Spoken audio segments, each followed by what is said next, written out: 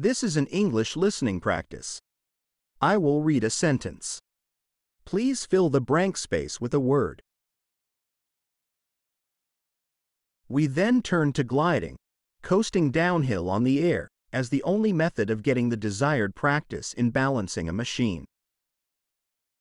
After a few minutes' practice, we were able to make glides of over 300 feet, and in a few days were safely operating in 27-mile winds. In these experiments, we met with several unexpected phenomena. We found that, contrary to the teachings of the books, the center of pressure on a curved surface traveled backward when the surface was inclined, at small angles, more and more edgewise to the wind.